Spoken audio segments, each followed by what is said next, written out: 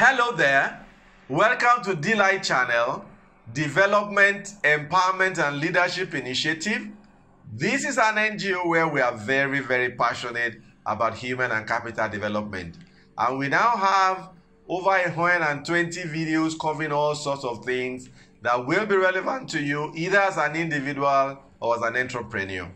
Last week, we landed our conversation on succession planning. We had a good time on that series. If you were not there, you have the videos available still on this channel. Check them out, and I'm sure you will learn a thing or two. This week, we are moving on to a new bus stop. Can you guess? Yes, we are starting with life balance. Welcome to the series. So, what exactly are we talking about this series? We are focusing on life balance. Yes, it wasn't an error that you saw it as life balance on the title of the video. I am deliberate to change it to life balance because I want to catch your attention, and I want you to know that this series is being approached from a slightly different slant from whatever you have ever read or learned on this topic. And therefore, I really invite you to wallow in this with me while we try to bring out the salient point. Now, work-life balance or life balance as I call it. Why are we focusing on it? What is the relevance? This concept of work-life or life balance actually came up very recently in this our generation. It was a concept that started at about 1970s, 1980s, when it became apparent that with the increase in industrialization, with the advancement of technology, there was a side effect that wasn't so pleasant and so positive in the world of work. And therefore, psychologists and industrial organization specialists started wondering what exactly was this new phenomenon. And hence, we had the concept of work-life balance. And really, like it sounds by the mere construct of this phrase, it's a concept that says that how can the worker, how can the individual find that balance between work and life? You may then be wondering, why do I call it life and life? So let's start from this point to show the different slant. I say it is life balance because it's actually a self-defeating concept ab initio for you to be thinking about this concept as work-life balance. When you separate work from life, you are on a journey that you are not likely ever going to be able to win.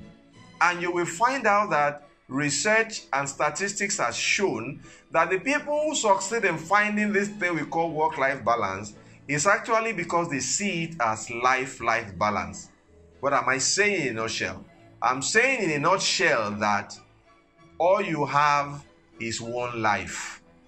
Whether you are at work, whether you are at home, whether you are at play, whether you are at church, whether you are at mosque, wherever you are, all you have is one life. Therefore, your burden as an individual, your responsibility as an individual is to find a way to balance all the elements that are involved in your life so that you can achieve a self-satisfying, a fulfilling life, and you can live long enough and well enough.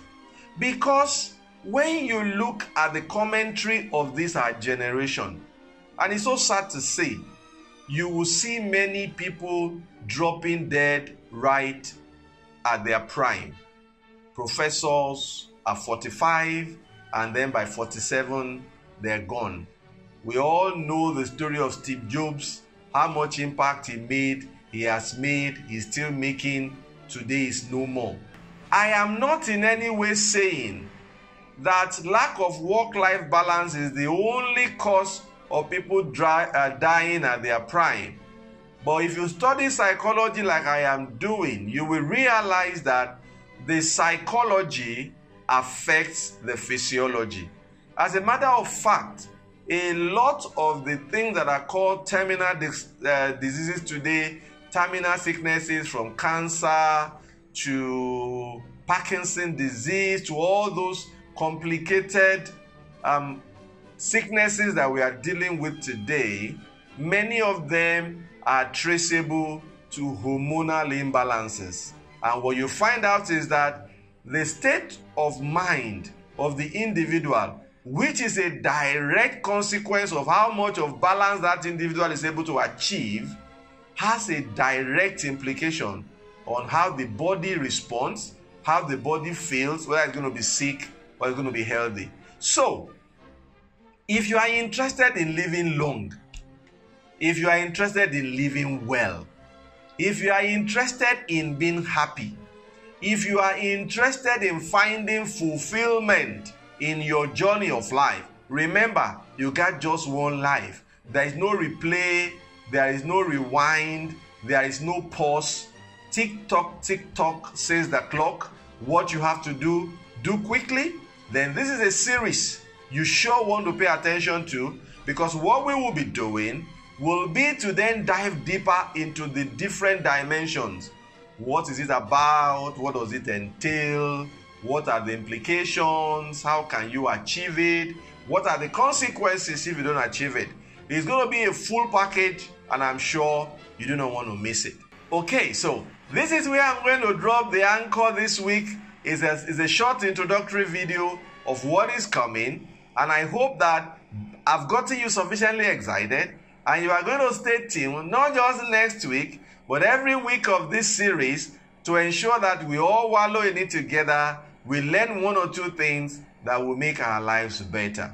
And I'm sure you also know one person that needs to join us in this series. So send them the link, invite them to join, share this video with them, go right round and let everybody that needs to know about it know. And if there's something you want us to cover in this series, write in and we will include it as we go along, because all we are here for is to ensure that very soon you can start living your dream and you can live it long enough and well enough to give you full satisfaction.